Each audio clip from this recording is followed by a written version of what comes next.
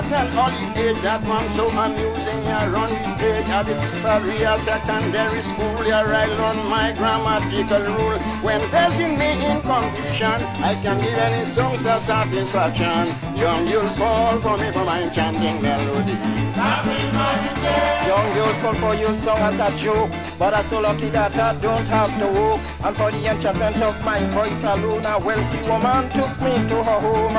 Now I am like a king on his throne, plenty money, houses and land I own. And my motor car is a Cadillac she brought from Canada. Because God, you live in ocean in this country, because the more you eat food is the more you hungry. Believe me, I really don't know where the cans all this food does go. You always with a sheet of express paper with some stale rice and pieces of paratha. That's why every hour you just suffer from diarrhea. Stale rice and paratha you talk about, just a while after you had some in your mouth. You went to an Indian piece a month ago. You got some rice, paratha, dal and potato. And up to now it's the same food you're eating, but it's still in taste and rancid. Just imagine you would not a dog if your neighbor she wanted to feed you.